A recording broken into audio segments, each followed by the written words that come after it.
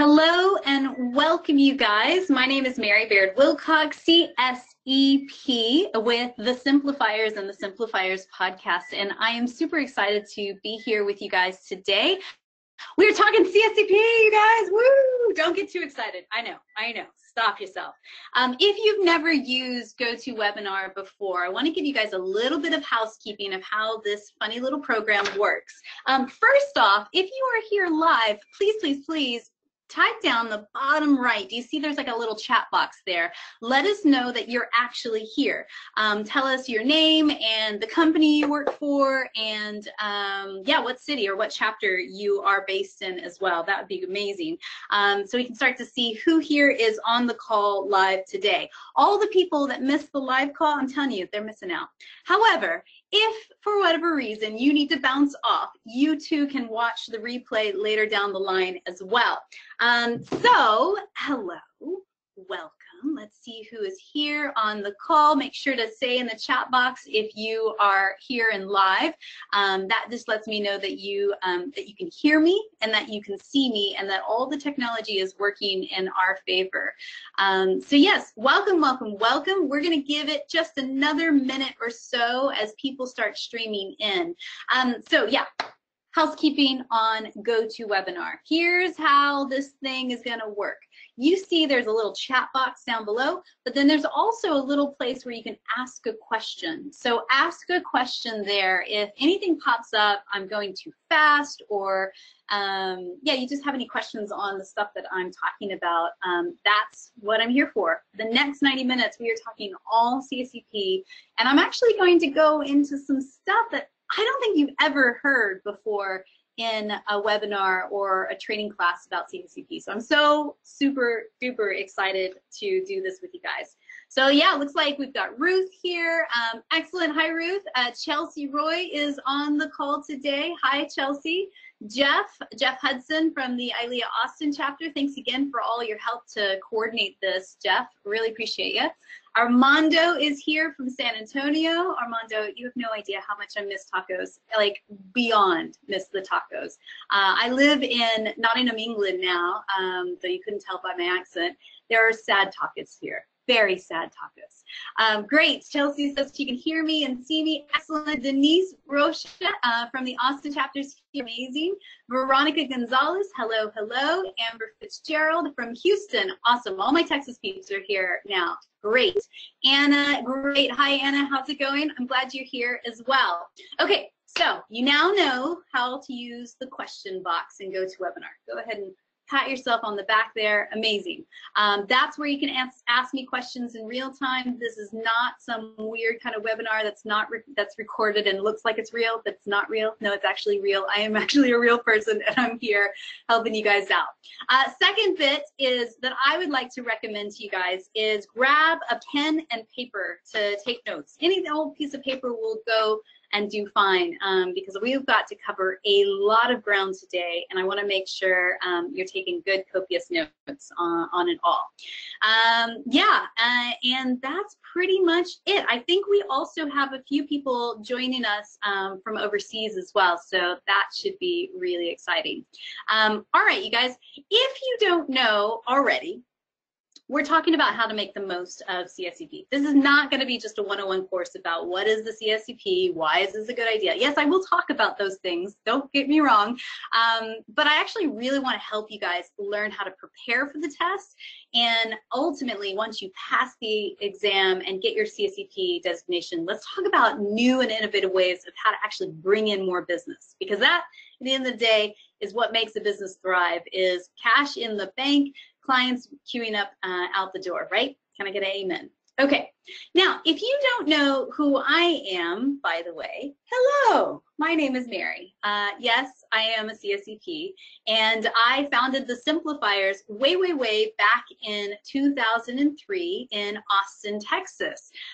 You know, when we first started the company, it was an events management firm, so we produced very large-scale corporate events for some pretty amazing clients over the years, people like Facebook and Google and Microsoft and TEDx and all of that. And only then did we recently pivot the company just about 4 years ago to work more in the B2B space. So we now mentor creative entrepreneurs all over the world to help you guys simplify your small business strategy and overcome the overwhelm, because Lord knows there is a lot that's on your plate and you're trying to do all of it. And, you know, just so I can put it out there, if you've not listened to the Simplifiers podcast yet, I highly, highly recommend. I launched that at the beginning of this year, and we interview super smart people all over the world who can take one topic either in business or in life and simplify it. So yeah, please tune in to that as well. If you're a current listener to the podcast, let me know in the questions. I'd love to know which was your favorite episode there. What you may also not know about me is that I was the chapter president in the ILEA Austin chapter. 2011 and 2012. So that whole year, gosh, I cannot believe it. Time goes by so fast. And I'm very proud to serve now on your board of governors, and this will actually be my 3rd year of serving on ILEA's board of governors, rolling off this August. So I hope to see you guys all at ILEA Live in Denver. Let me know in the question box if you guys are going to ILEA Live, by the way. Yes, it's my first time to go to Denver, well, actually in a really long time. So looking forward to it. Hey, Rosemary, I see you're here from Tallahassee, Florida. Excellent. Great. So yes, this is me, and over the next 84 more minutes, we're going to be talking all about CSEP. Now, I would encourage you, if you are a multitasking kind of person, you like to listen to a webinar and you're doing stuff over here and you're doing stuff over there. Hey, if there's some soundbite or something interesting that you loved from today's webinar, tag me, the Simplifiers, on Twitter, on Instagram, on Facebook, whatever you want to do. Tell the world about it. And don't forget to use the hashtag MyILEA, MYILEA. So yeah, tag me on the Simplifiers and tag the hashtag MyILEA. We'd love to see you spread the word about you thinking about taking the CSEP, which, by the way, that's a big deal, you guys. You know, when I was just about to consider sitting for my CSEP exam, it was a big, scary decision. So if this is big and scary for you, I hear you, I feel you. And that's, again, what today's webinar is all about. So yeah, we are here to dispel any kind of scariness, get you super prepared, and, you know, ready to go to take the exam. Yes, so Armando says the entire ILEA San Antonio board will be at ILEA Live. I love hearing that, you guys. That's amazing. Great work. All right, so let's just dive into what we're going to talk about today. We're going to save time at the end of the webinar to answer questions, and I think that might work best just to continue the flow. So when a question pops up, stick it into the question mark there, and then at the very, very end, I'll answer all those questions as we go along. Sounds good? Great. So here's what we're going to cover today. First and foremost, we got to start with what? What is the CSEP and why should you take the exam? Some of you guys, this may be your very first time of ever even hearing about CSEP. And so, yeah, we're going to cover the basics. But some of you guys, you're like, yeah, I already know all this stuff. So we're actually going to go through this stuff fairly quick, because what I really want to spend a lot of time on today is the final 4 points. The next one, how to set up a thriving CSEP discussion group in your local chapter. This is pivotal to everything. I am a firm believer that you should not study or try to prepare for this test all by yourself. You have to do it in a group, and I'll tell you why in a bit. We're also going to give you secrets and inside tips on how to prepare for the test and how to be a superhero test taker on the big day. You know, for a lot of us, it's been a long while since we've been in school, in college. Can I just raise my hand there? Yes. So you might be a little bit rusty at taking tests right now, and that's okay. So I'm going to give you some hints on how to brush up your skills and be really prepared. And then last but not least, what happens if you pass? What happens if you fail? What you should do next? And if you pass, how to make the most of your CSEP designation. Does that sound good, everybody? All right, great. So here's what I'm going to do. So you're not super distracted by me and my funny little webcam. I'm going to stop sharing my webcam right now and just dive into the content that we see here. Does that sound good, guys? Okay, great. And yes, keep those questions rolling. And I see you guys are rolling in here as well. Oh, good. Looks like David Reed and Jordan Adams are both here from Big Time Creatives. Hey, guys, how's it going? All right, awesome. So first things first, Captain Obvious. What is the CSEP? It stands for the Certified Special Events Professional. And this really is our designation in the ILEA organization and association. This really shows who is the cream of the crop, the very best in our industry. So what is the CSEP? This is all about designation. It's all about distinguishing you as an experienced professional in the industry, in your city, in your market, versus the rest. And it also helps give you a bit of a measurement of your own personal and professional development. Let's be honest, you guys. In the events industry, particularly as a wedding planner or an event planner, there are so many people out there that are like, yeah, I'm a wedding planner. They go buy some business cards, they set up a one-page website, and poof, they're a wedding planner. The reality is that are they truly an experienced professional or not? And I believe that when you step up to the plate and actually take the CSEP exam and, have experience under your belt, this really sets you apart from 90% of the competition that's out there. You are not a Craigslist planner, my friends, if you are CSEP certified. So this really sets you apart from the rest. Now, who are the current CSEPs in the world? Well, these are the stats of who currently are out there. And if I'm not mistaken, and I know Tori from the ILEA headquarters is on the call with us today, these are the latest. I believe we have 450 CSEPs worldwide. And when I showed you my little who I am slide before, one of the great bragging rights that I get to have now that I live in the UK is that I'm one of 3 CSEPs in all of the UK. I mean, that's quite a big statement to have. And you too could have something like that in your own city. Hey, I'm one of 5 in my market or my city. But who are the current CSEPs? Well, we represent 10 countries from 5 different continents all over the world. 80% of CSEPs have over 10 years of experience in the industry. Over 35% of CSEPs own their own business, and more than 27% of CSEPs represent their companies in the events industry. So, I mean, we're talking leaders, we're talking influencers, business owners, experts, you name it. Those are all certainly who are actually currently certified. And I don't mean to scare you here, but the test is hard, and it's meant to be hard for a reason. And the reason, bottom line, is that not everybody can just pass it. And so the very, very core and the very bare minimum, you need to have 3 years full-time professional employment in the special events industry before you can even qualify as a candidate to sit for the test. So if you've not hit your 3-year mark yet and you're on today's call, totally fine. I want you to be aware and put this as a pen in your map for your future career journey, but you have to have at least a minimum of 3 years full-time professional employment before you can even qualify to take the test itself. Make sense? Okay, great. Yes, so that's very much at the core of it. But really, why? Why should I become a CSEP? And I love this. I mean, there are 5 real key reasons to it. It's first and foremost, a stamp of approval. So if you're trying to market or solicit your business, CSEP conveys instant credibility to your clients. I mean, it's literally the only certification that signifies broad knowledge across all facets of the special events industry.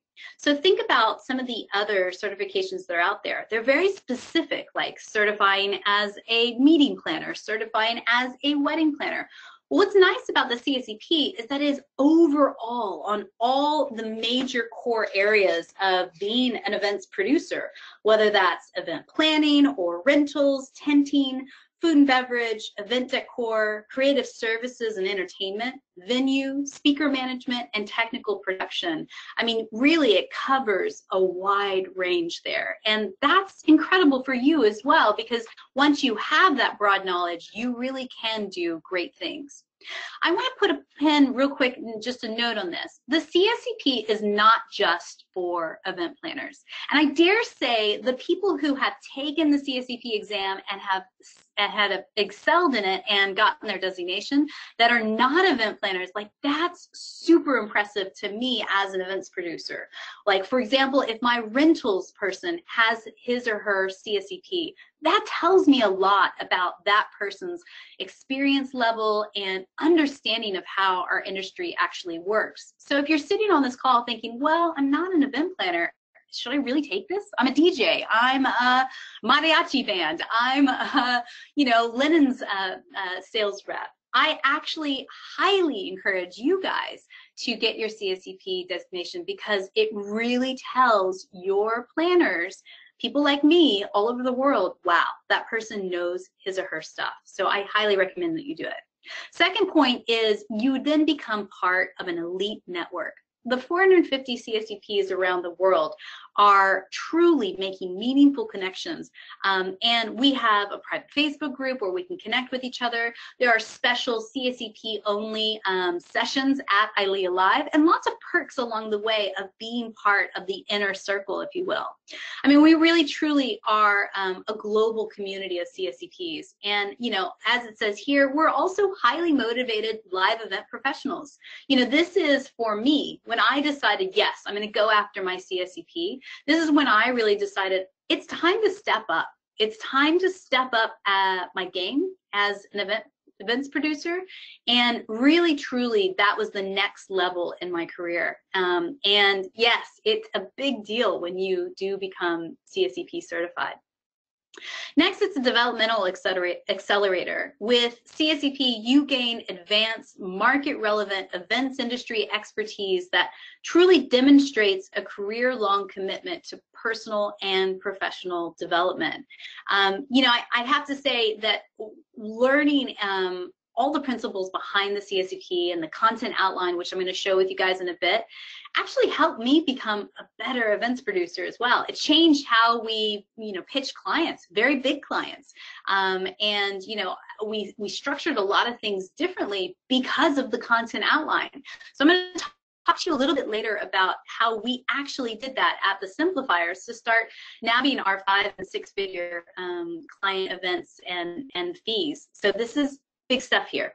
And it goes without saying, there's a bit of swagger that comes along with being able to put the letters CSEP after your name. It's truly a verification of your knowledge, your expertise, and excellence. So, that feels pretty good. And I love, actually, when I go into other events, conferences, workshops, if I'm speaking, outside of the events industry, if I'm doing a keynote somewhere and they're not events people, I love to, make sure that my name on the bill says Mary Baird-Wilcock _ CSEP. And people go, what does that mean? And I get the opportunity to explain to them, well, it means that I'm a certified special events professional, 1 in 3 in the UK. I've done these types of events. We've worked with these types of clients.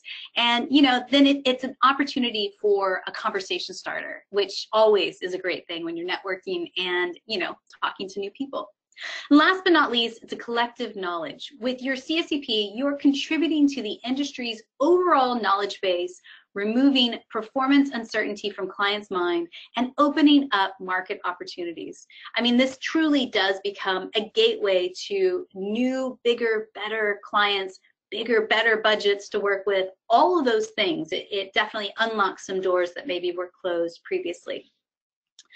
Okay, any questions so far? Make sure to tap it into the questions in GoToWebinar. And by the way, are you enjoying the webinar so far? I hope so. Let me know in the question box.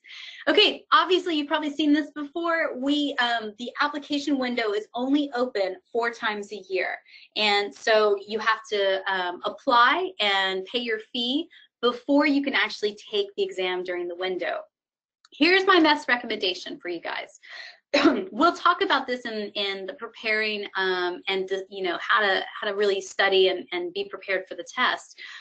But consider mapping it out well in advance. So if you know that, say for example, April 15th to the 30th is a super busy season time for you, then don't sit for your exam during your busy season.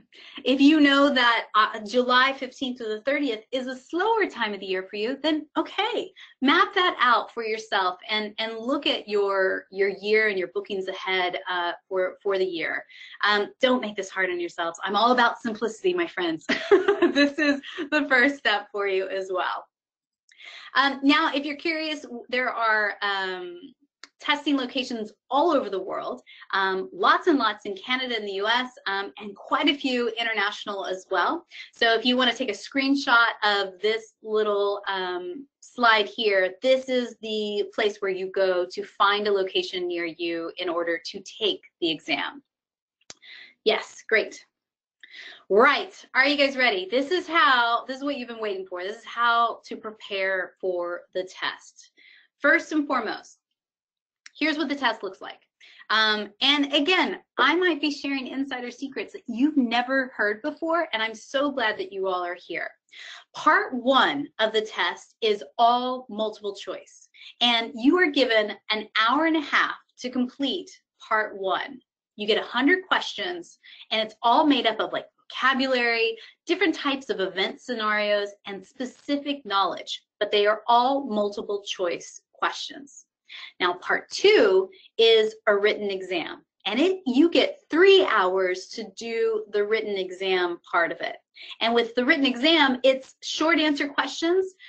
You have a choice of a type of event scenario, and you'll need to make sure to have really great knowledge of how to create a SWOT analysis and a detailed budget.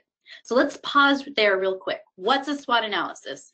SWOT is strengths, weaknesses, opportunities, and threats. Strengths, weaknesses, opportunities, and threats. Now, if you've never done a SWOT analysis real quick, let's just talk about that for a hot second. When you go into the written exam portion, I want you to go in with your event planner hat on, which may be a little bit tricky for the DJs and florists out in the room right now listening to this webinar. But I want you to imagine you are the event planner on this entire event where, say for example, a photo booth photographer is maybe just thinking about her station over here, this little portion of the event. Actually, when you're taking the exam, I want you to think of the entire event experience, from the valet outside to load-in dock in the back with sound check and the bands. Every single element is important. So you're going to have much more of a holistic view and a wider scope of the event experience. And when it says here about a SWOT analysis, I want you to really think of what are the strengths of this event, what are the weaknesses in this event, what are the opportunities, and what are the threats. So just to break that down really, really, really quick. Strengths are, what are the cool things that are elements of that are really amazing at this event? Oh, we're gonna have, aerialists strung from the ceiling, pouring champagne as people walk in the front door. Something that delights all 5 senses. That's in the strengths area. Weaknesses are things that are gaps in the event structure that are not insurmountable, but things that you need to overcome. Say, for example, the venue is in a high traffic zone and outside, and you need to make sure that you can move people in and out of the venue safely and quickly so that there's not a long queue out the door, especially if it's like during rush hour traffic. You don't want the safety of your attendees to be at jeopardy. Opportunities, I like to think, is the ice cream sundae. Like, can you put a cherry on the top of your ice cream sundae and make it even better? So what's there an opportunity to make it better? That's just really what I map out there. So, hey, could the aerialist also, I don't know, have their other aerialists there with canapes as well? These are the things that are there. Last but not least, threats. Threats are serious. These are things that can completely shut down your event right from the get-go, whether that is the weather, whether that is terrorism, which I know sounds a bit silly, but in this day and age, it's worth saying out loud. You know, very serious things that could really make your event a catastrophe.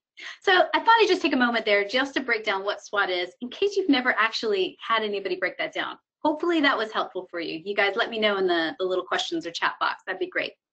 And of course, the detailed budget for the written exam as well. So you want to think about the budget of the entire event experience, not just one little part of it. So what does the valet cost? What does transportation from point A to point B cost? What does the band, the AV, the food, the decor, the beverages, everything? Yes, it needs to be included in that detailed budget. Great. Anna says, very helpful. Amazing. Thank you. I'm glad to hear that. David says, good stuff. Woohoo. All right, great. So that's the exam. And I want you to just be very clear. 4.5 hours is a long time for an exam. And you might be thinking, how in the world are we going to spend that much time? You will spend all of that time on this exam. And I'll get into that in just a little bit. But yes, you will spend the full 4.5 hours easily on the exam, and you will leave there with your brain absolutely fried. Maybe that's just me. So I left it. I called my husband immediately and I was like, I need to have a margarita the size of my head stat. And so, yes, it is intense, but it is also, if you know your stuff, it will be incredibly gratifying when you pass as well. Okay, great. Now, the next question is how to set up a thriving CSEP discussion group in your local chapter. Okay, guys, like I said at the very, very beginning of this webinar, do not, Girl Scout Honor, promise me, do not try to study for this exam by yourself. I encourage you to reach out to your local chapter's board of directors. Maybe it's your VP of membership or director of membership. Probably would be the best place to start. And I want you to reach out to that person and say, hey, I'm thinking about sitting for my CSEP exam. Do you know anybody else in our local chapter that is also considering taking the exam?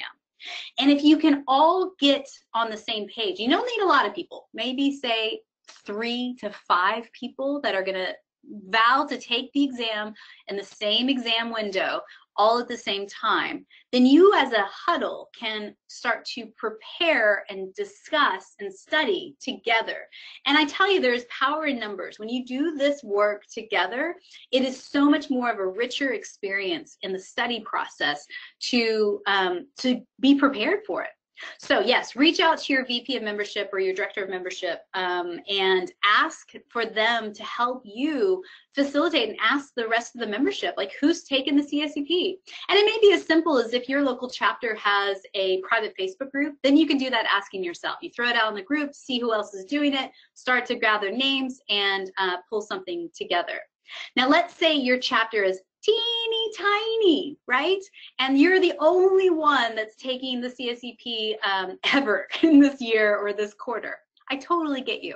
I then would encourage you to reach out to other chapters in maybe your same state or country and yeah, just see who else is doing it. Because what we're going to talk about with creating a discussion group, to be quite frank, you don't actually have to do it in person. That's how I did it. Like we all got together in person around a conference table every 2 weeks and studied together.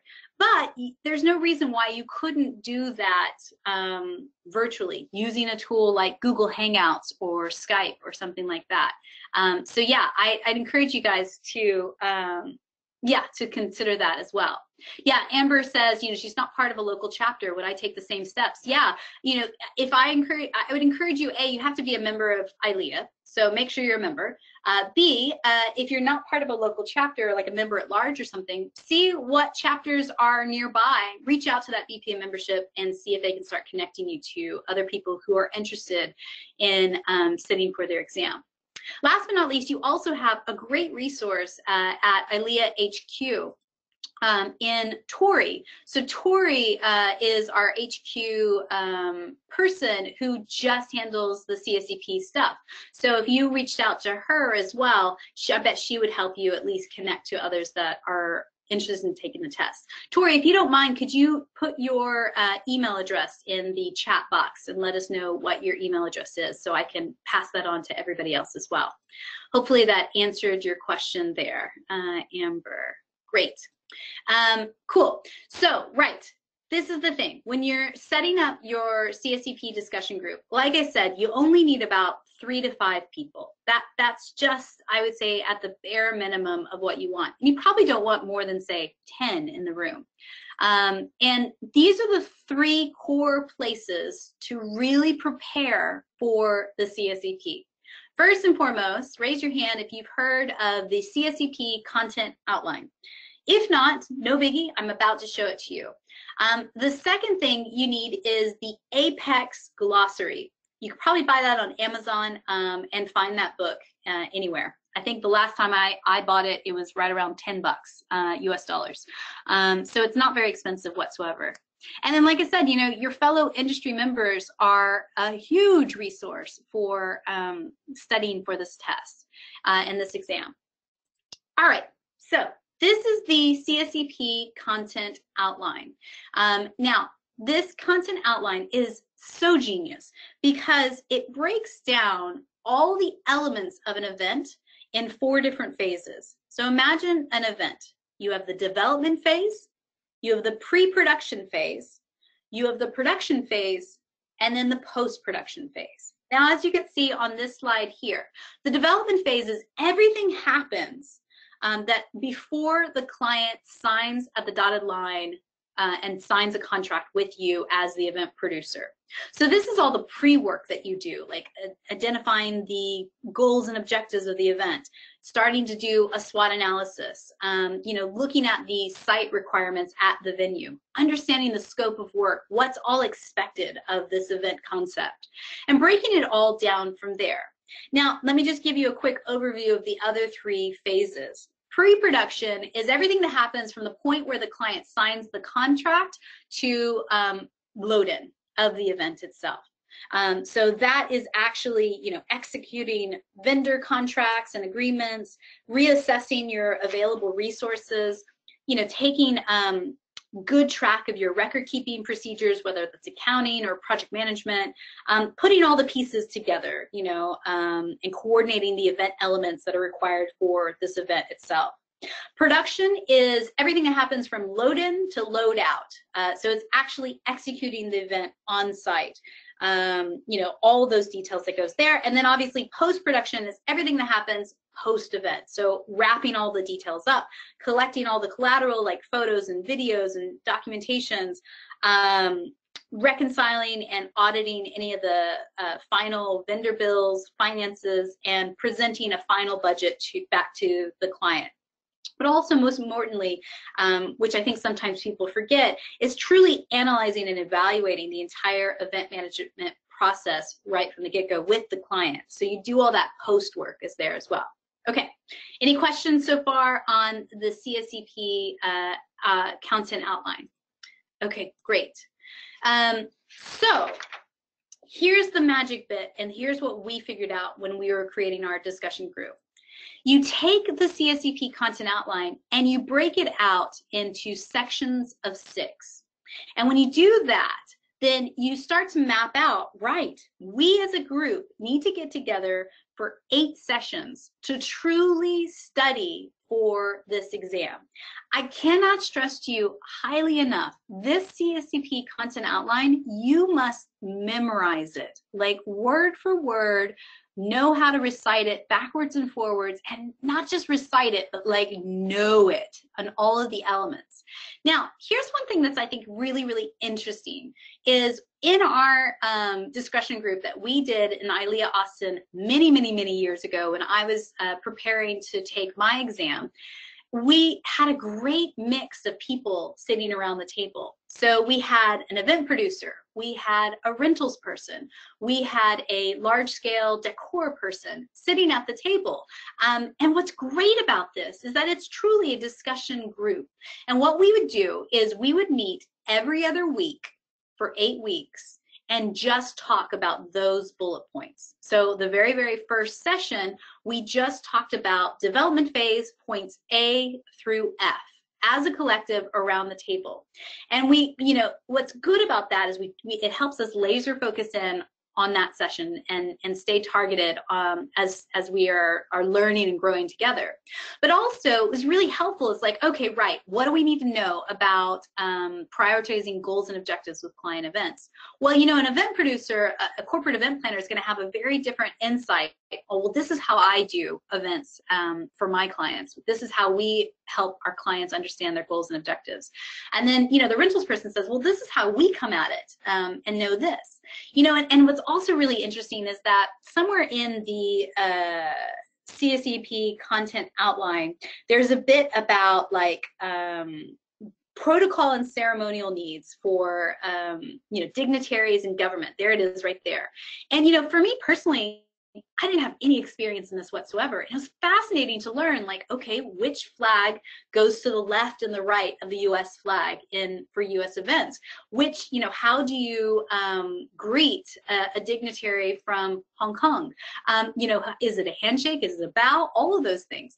And it's so fascinating to me. But that's where the beauty of having a group is together. The corporate event planner might say, hey, don't forget about this, this, and this. These are really important details on that particular point in the thing. And what helps is that all of those conversations that we had of those 8 sessions we got together, like put little archive files in my brain. And, I just like, that's interesting, filed that there. That's interesting, I filed that there as well. So then it came to exam day. I was like, oh, what did so-and-so say about, how to greet dignitaries and what is the protocol plan or etiquette processes, blah, blah, blah, blah, blah. Oh yeah, I'm going to integrate that into my written exam portion, or I'm going to make sure that that is in my short answer stuff. You see the beauty of this. It's so amazing. So yes, that's huge to have a group to go through. So what we did is, like, we broke it out, 8 sessions every other week for 1 hour, and we did it during lunch. So we all said, right, it's a brown bag. Everybody bring your own lunch, nothing fancy. Who's got a conference room? Brilliant. Let's meet at your office. Great. And then mapped it out. And a best practice for me personally is set it at the same time every other week. So there's like continuity in your schedule.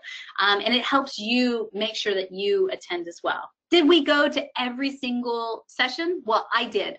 But most people, I think, made it to 7 sessions and maybe missed one along the way, because of an event or something they couldn't get out of. But I tell you, this is solid gold. This is exactly how to study for it, in my opinion. All right, any questions on this stuff, or can we move on?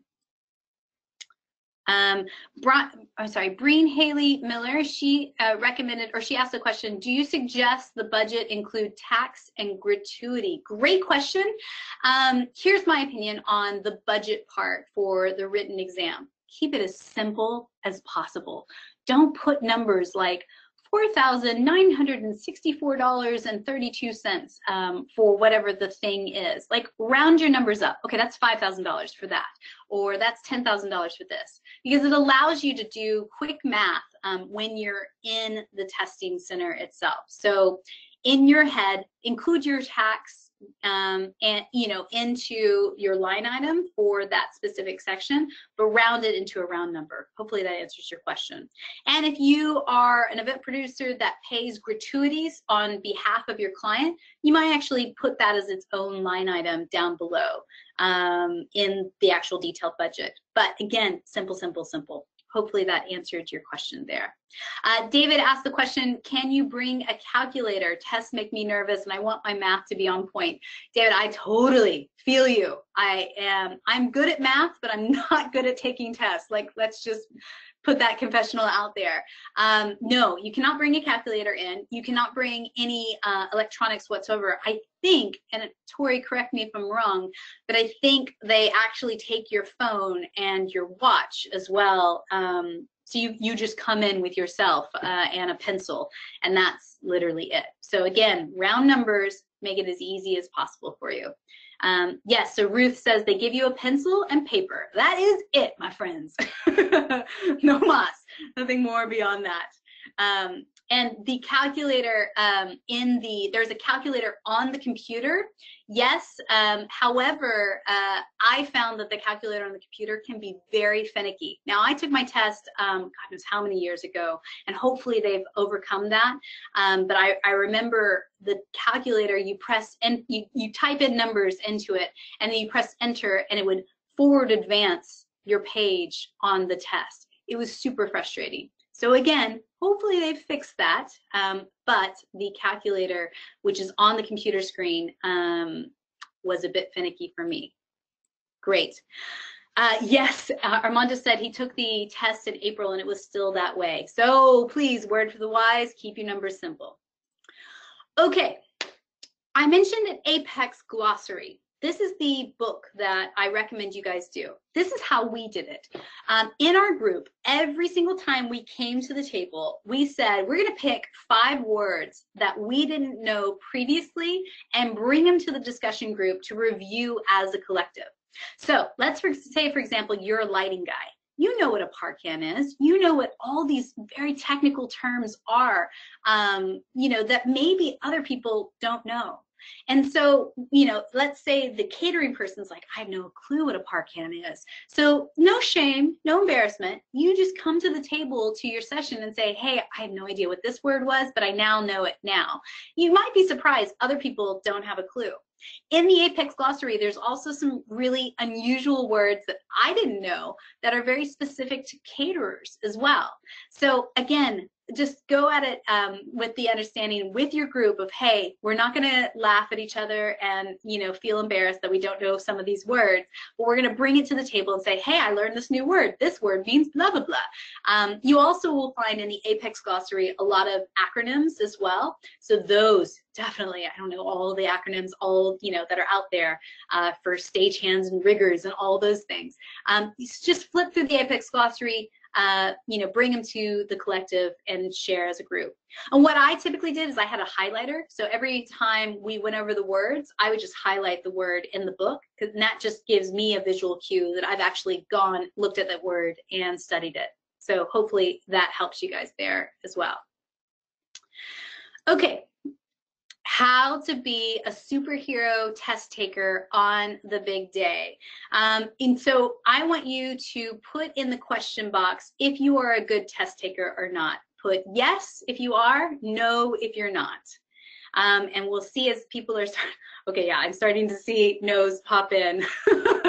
Yeah, it's pretty evident. Again, that's the truth, is that it's been a long while for a lot of us to take a test, like actually sit down and study for a test, in a long while. Yes, and so this is the thing. I highly recommend very first thing that you do to study for the test is be like Kermit here. Write. Write. And then write a bazillion times more.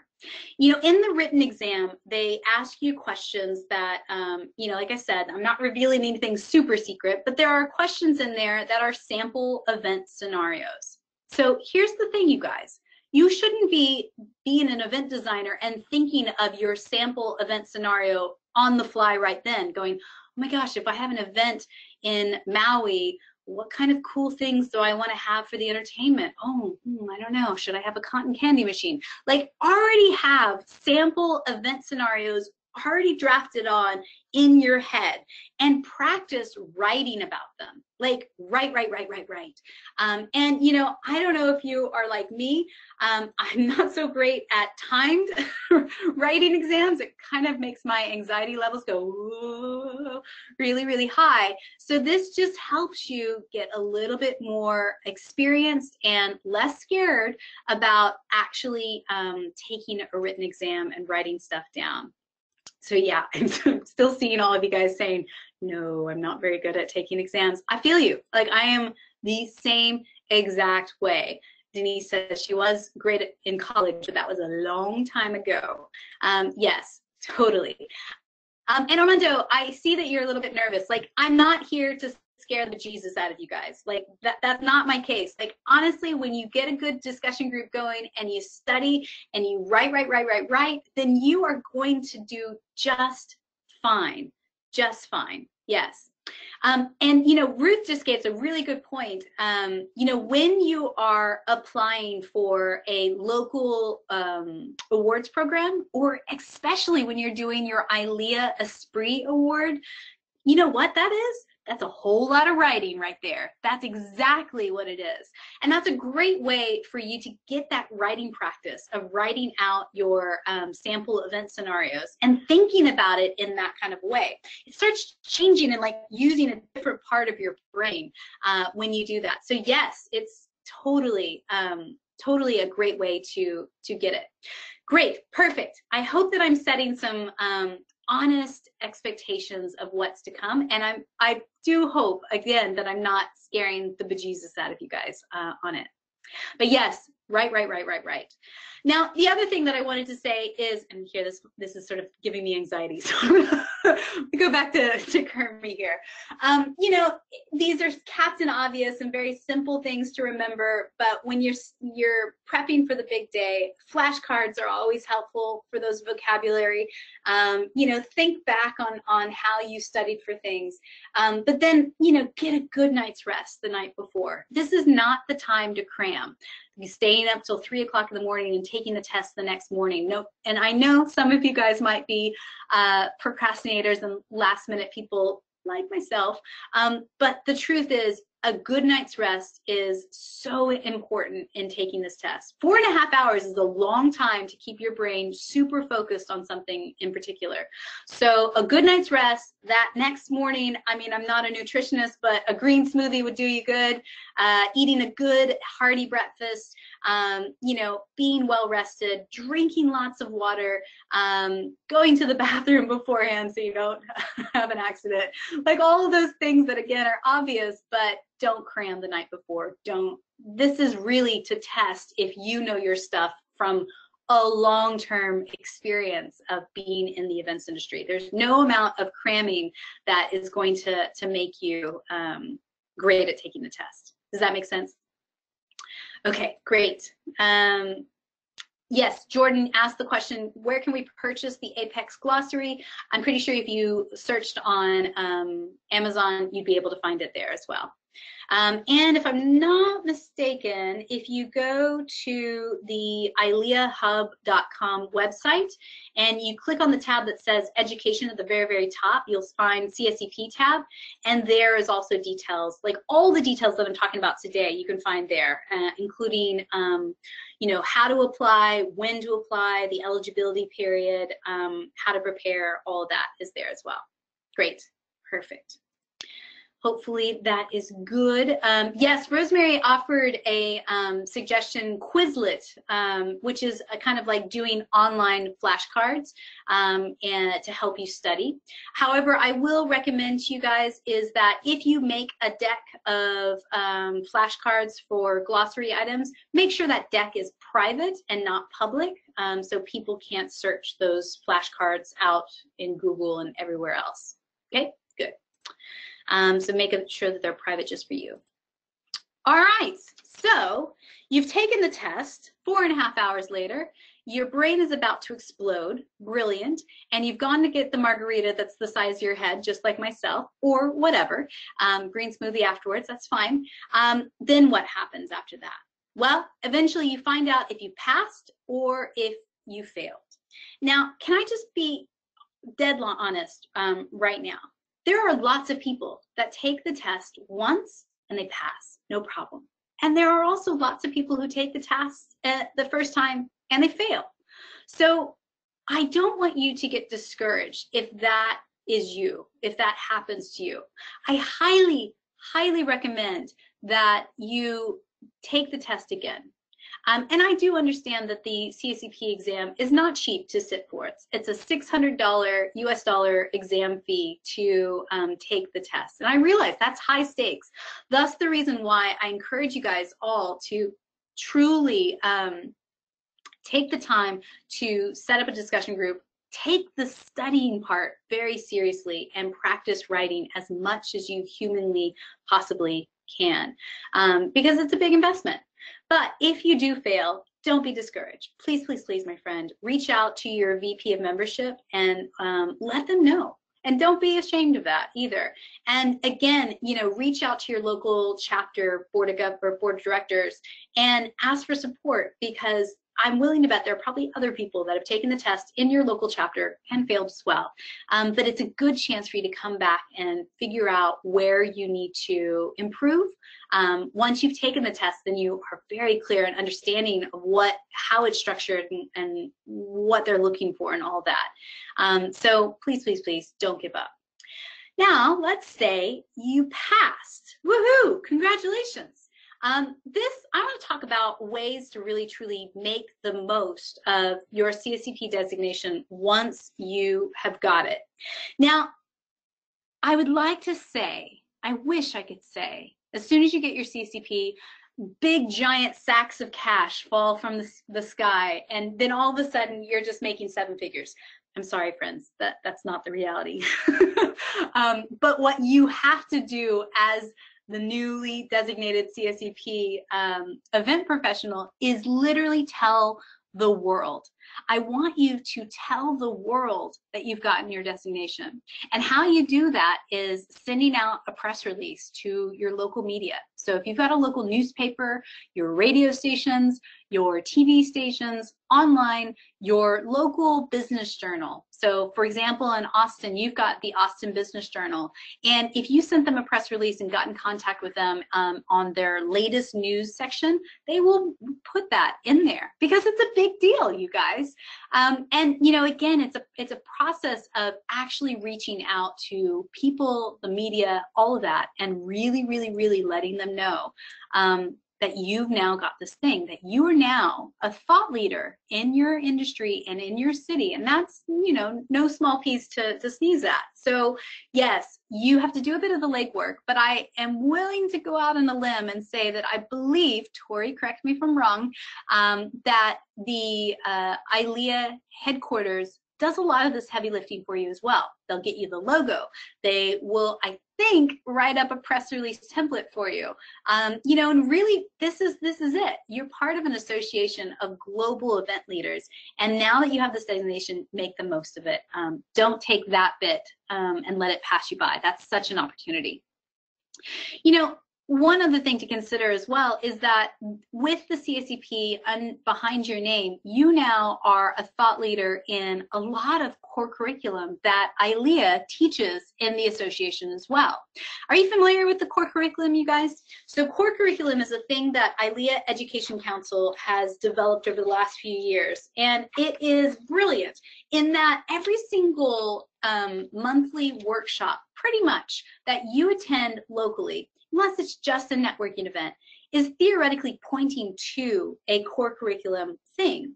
For example, the 10 core curriculums are this: event planning, entertainment, creative services, rentals, tenting, food and beverage, event decor, technical production, speaker management, and venues. So I would encourage you guys, you may or may not know this, but the Education Council is working and rolling out a brand new speaker database for ILEA, as the association as a whole. And you know what? Having that CSEP under your name sure does help you get yourself on that speakers database. And, some of you guys are public speakers and some of you guys like, no, Mary, that's not for me. And that's absolutely fine. But, when you step up and do have this designation, you step into a new echelon of experts and thought leaders in your industry. So there's potential for you to speak at the local chapter level or even at neighboring chapters. So if you're in Austin, maybe this is an opportunity for you to speak at the Houston, Dallas, or San Antonio chapters. Really look at this as a way to expand your profile as you, the individual, but let's say you own a business. This is a great way to get yourself in front of quite a few other event industry leaders as well when you take the stage. So, I highly encourage you guys, the CSEP doesn't end there. It really helps you step up into more of a thought leadership role in the industry as well. Any questions there so far? Now, remember, your clients, I'm willing to bet, will have no clue what CSEP means.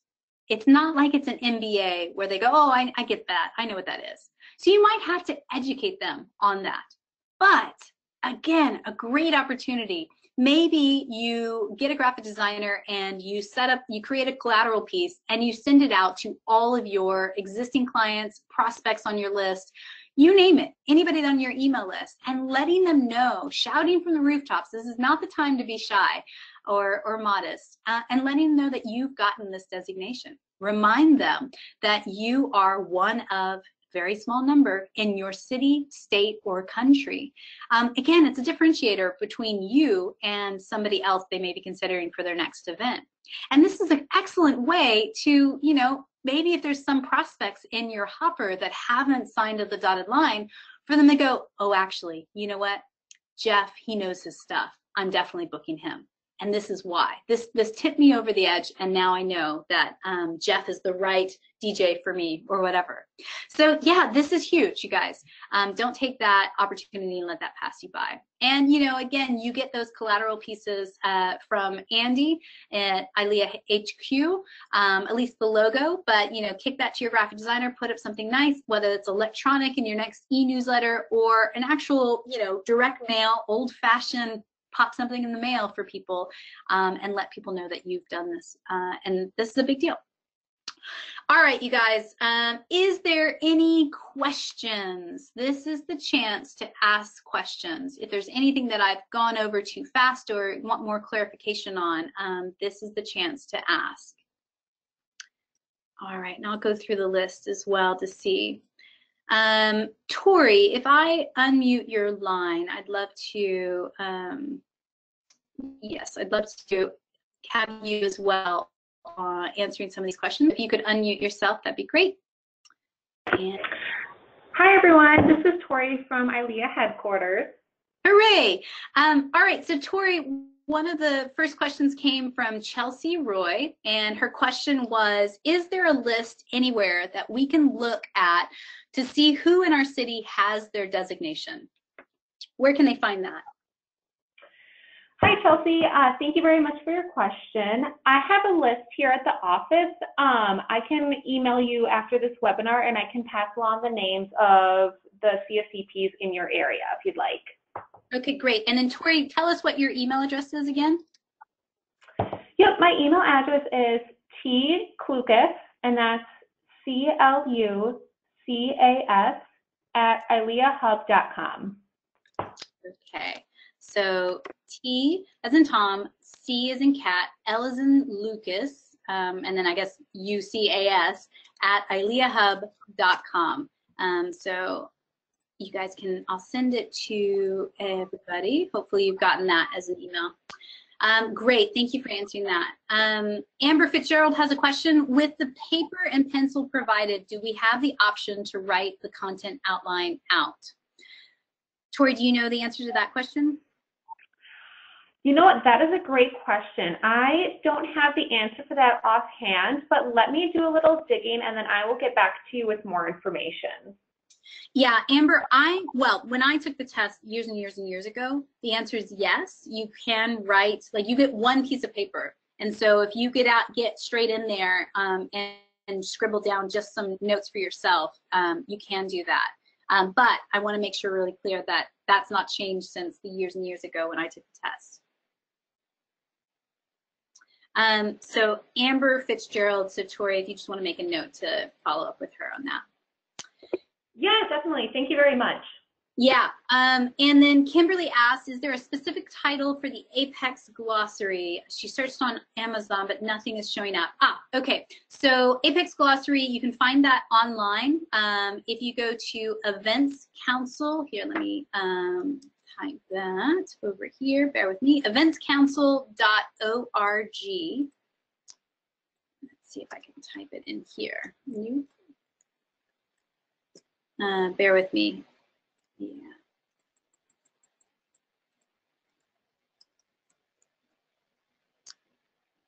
Let's see. Can you guys see this? eventscouncil.org/apex/glossary.aspx. I think what simply you do, if you Googled that, Kim, you could just find it. Apex Glossary online. You'll find it at eventscouncil.org/apex. Hopefully you can see that.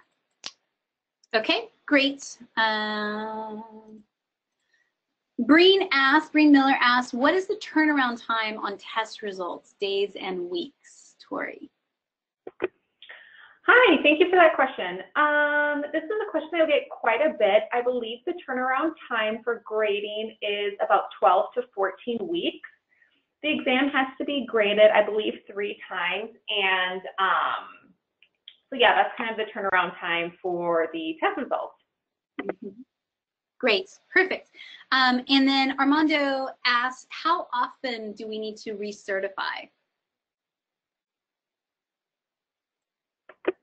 That is another great question. I believe it is every 5 years. If you are unsure about the status of your certification, you can either email me directly or you can email our info@ileahub.com info box, and then one of us will be able to check on that for you and provide you with more information. Okay, great. Yeah, okay, great. Yes. Events Council, great, thank you. Right, Amber asked the question, in the Apex Glossary, do we need to know the British English style sheet? I don't know. That is a great question, Amber. Do you know, Tori? That is a great question. I think that was probably, yeah, I'm not entirely sure about that one. So I can check in on that and let you know that as well, Amber. It doesn't ring a bell to me, Amber, just so you know. But yeah, I've never even heard of that personally. Denise asked the question, when you recertify, do you have to sit the whole test again? Oh my gosh, Denise, if that was the truth, I would probably not recertify. No, I'm just kidding. Tori, the answer is no, right? They have to do a certain other step to recertify. Can you talk them through that? Yeah, that is absolutely correct. We have a little more information on our website to recertify. You definitely do not have to retake the test again. You have to accumulate, I think it's 25 points, and the way you can accumulate those points is also laid out on the website. But yes, you definitely do not have to retake the exam. Yeah, it's way easy. Denise, there's a bit of points, and I think once you become a CSEP, then you can gain or you earn points by going to industry conferences, but then also grading tests for other people who are taking the CSEP. So yeah, but you don't actually have to sit down and take the test again. All right, are there any final questions out there for you guys? And this is your chance to ask them. Anything you're nervous about, now is the time to ask, or otherwise we will cut the webinar off a little bit early. All right, so Amber's got one more question that's coming in the queue. No worries, this fire away. Like, this is literally why I'm here for you guys. Right, and then Ruth, thank you so much for that. Ruth Wilhoff Jones also recommended that if anyone would like suggestions on the recertification process, she is more than happy to share her experience as well. You can find Ruth in the ILEA Member Connect private Facebook group. She is very active in there, and you can just simply search for Ruth in that private Facebook group if you're an ILEA member, and be able to connect with her as well there. Thank you, Ruth, for that. I really appreciate that. Yes, and Ruth is also a current member of the Education Council as well, which is huge. Thank you for what you do there. All right, so Armando asked the question, do you think that the April test will be graded before the next deadline for retake? How fast do they get the tests graded, Tori? Hi, thank you, Armando, for submitting that question. I think that they should be. I can definitely go ahead and check to see kind of the status of yours, if that's particular what you're referring to, and I can shoot you an email to let you know where you're at, and if you have any other questions regarding the retake, yeah, I'm definitely happy to help with that too. Yeah, and by the way, for anyone that's watching the replay of this video, this was recorded on June 19th, 2018. Yes, so Kyla asked, will the slides or the recording be available later? Yes, hooray! For all of you guys, you're going to get a recording of this video so you can watch from the beginning, Kyla, anything that you have missed. Okay, any final, oh, there's one more question. Amber asked the question, for the written portion, we will receive event scenarios based off of certain sections within the content outline. Given that the answers are brief, we will not be required to write a full event description. Is that a question or a statement? I'm assuming that's a question. I can't really go into very specific details of what the question asks, or you know, like how much do you write and all of that, because we are bound by confidentiality. I can't like just say, well, write this, Amber, and write this specifically. And this is the exact question that they're going to ask you. However, how I would answer that question for you is this. Again, remember Kermie, write. Have event scenarios already pre-built in your head. For example, a corporate event, a wedding, a trade show, an outdoor festival, you know, and again, with your event producer hat on, think about all of the details of the event using your magic content outline as your basis of knowledge, right? So you're thinking about budget, you're thinking about SWOT, you're thinking about event design, you're thinking about ground transportation and the marketing plan and the this and the that, you know, so think about all of those details, you know, and that will help you write very, very quickly those event scenarios out, but making sure you are referencing the content outline in what you write. So that's important, because when people are grading the test, they want to see that you actually know your stuff from the content outline, but also that you know your stuff as an experienced event professional. So hopefully that answered your question there, Amber. Right, like write more than you think, and get really used to writing lots of stuff and have the ideas banked in your head before you get into the testing center. Right, Breen asked the question, am I able to sit for the October test as opposed to the July test? So I'm assuming she applied to do the July test by the June 1st deadline. Tori, can she switcheroo around? Does she need to email you? Hi, Breen. Thank you very much for that question. I will go ahead and check to see when you submitted your application, and I'll check too with our testing provider if you are already in the system.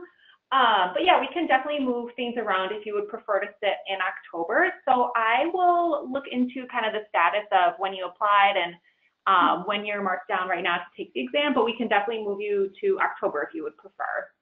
Great, so that's Breen Hallie Miller, just for your notes, Tori. Okay. Thank you so much. Yeah, no worries. Denise has the question, does the local ILEA chapter set up a person who's your mentor when you're preparing for tests? Someone that has already taken the test. Great question, Denise. You know, I highly recommend you talk to all of the CSEPs that are in your local chapter and just start to, you know, buddy up with people. Now, again, we are all bound by oath and you know, all of that to not give you confidential information. We're not going to say, oh, well, there is this question on the multiple choice and that totally tripped me up, and don't forget to study for this particular word or anything like that. However, they can, just like I've done in this webinar, give you some real general ideas of how to study. I can't stress enough, if you know your CSEP content outline from backwards and forwards, like truly memorize it, truly take the time to go through each and one of those elements and think through what are the best practices when it comes to developing a SWOT analysis. What are the best practices when developing protocol plans for dignitaries? What are the best practices for, you know, figuring out the decor or risk and safety management of this event? That's where you really truly become well prepared. But yes, definitely reach out to your local chapters. I don't think anybody actually automatically buddies you up with a mentor, but you know, it doesn't hurt to ask. I personally, if I was you, reach out to your VP of membership and ask that question and see if they can at least point you to a couple of nice, friendly people that will help. Hopefully that helps you. Okay, Amber Fitzgerald asked the question, does ILEA help with job placement or connections after receiving the certification? That I'm aware of, no. Tori, do you know anything on your side? Hi, not that I'm aware of. Let me chat with the team, and if I do have a little more information on that, I'll definitely let you know. But yeah, that's something that I would have to look into. My honest feeling is the answer is no, Amber. This is really where you have to do the work and get connected. If you are a member of ILEA but haven't really connected or gone to like the monthly meetings or really connected with the local board, you're really missing out. I find that my ILEA membership is so valuable when I get plugged in. So getting to know the board of directors in your local chapter level, volunteering on committees or task force, and just getting involved that way, that is the very best way to you know, be top of mind for people that are hiring, and also to make connections and build your network. So you know, if you're just a brand new member and you're not sure how to plug in, you know, don't be even afraid to email the local chapter president. And, you know, they certainly will be pointing you to the right person on their team. And just say, hey, I want to get involved. Or, hey, I'm sitting for the CSEP test in 6 months. Who should I talk to first? And for whatever reason, your chapter president, the email flies by their inbox and they didn't see it, don't give up. Go and reach out to that VP of membership or director of membership as well. I highly, highly recommend it. All right, more questions coming up. Denise asks, as an event planner that works in higher education and not the special events industry specifically, would my time and experience still count towards my 3 years? Tori? I'm guessing yes, but let's have to. Yeah, I believe so.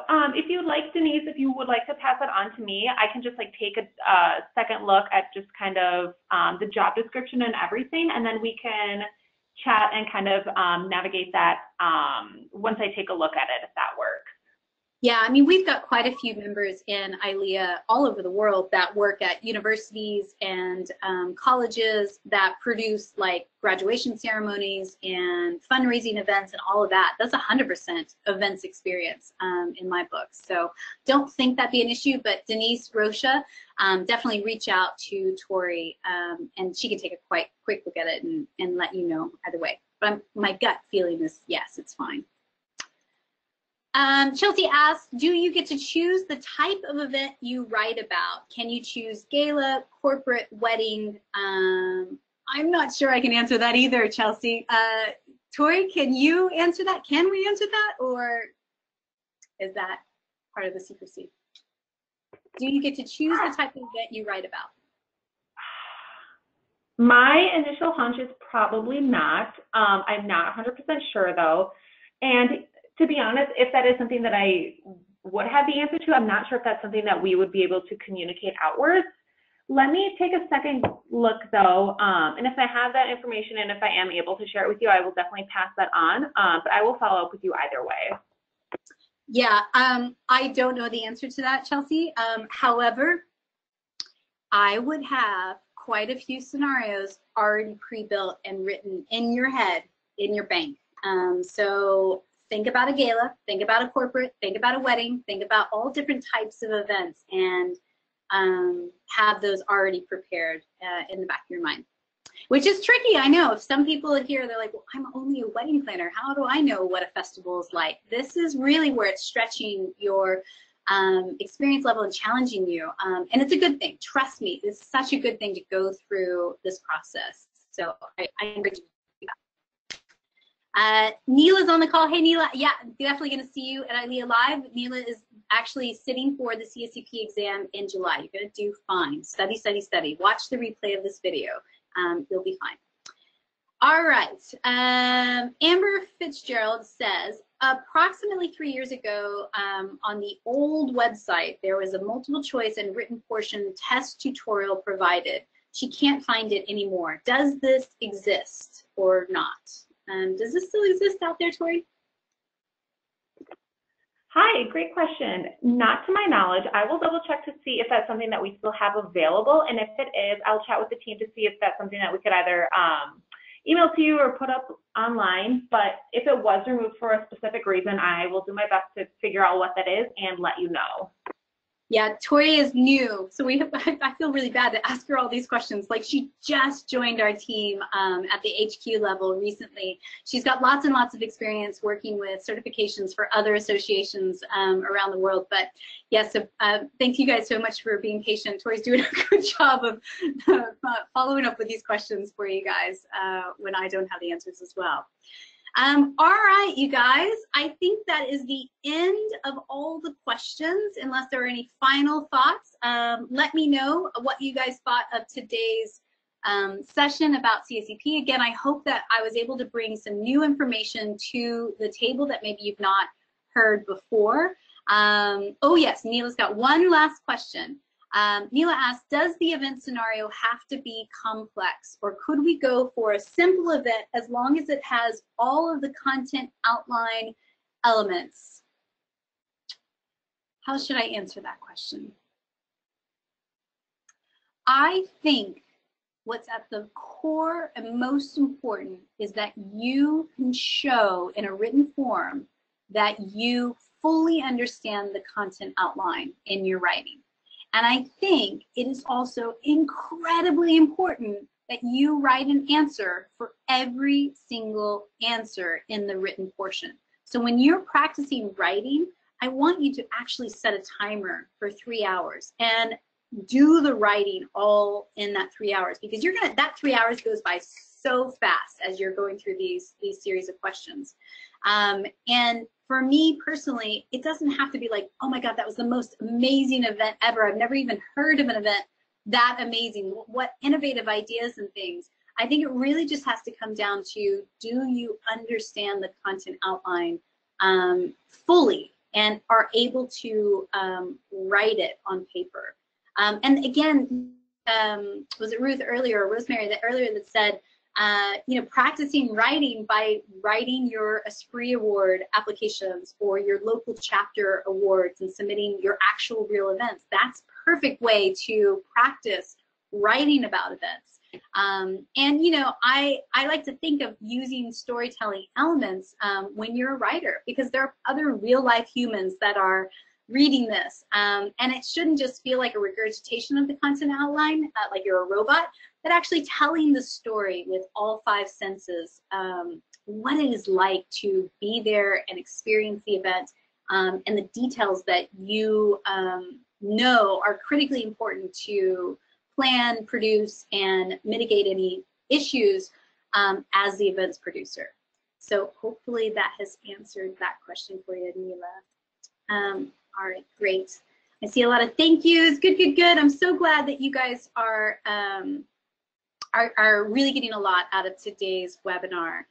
Yes, Ruth said, if you look at the Esprit Award application, you want to answer the question. Keep it simple and clear. That would definitely be her advice and mine as well.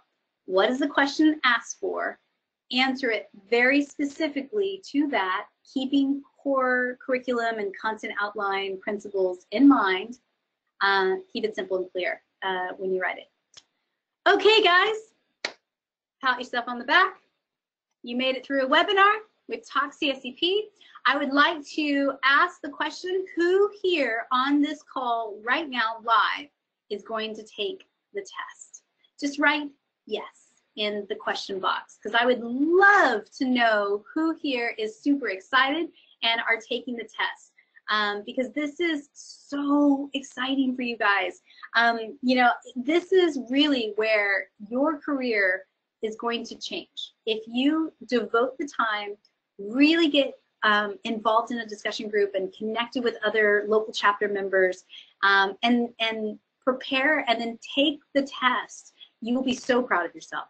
And if you fail, I promise you, it is not the end of the world. You pick yourself back up, you take the test again, and then I'm sure you will do great the second time around as well. But yes, thank you for being on today's call.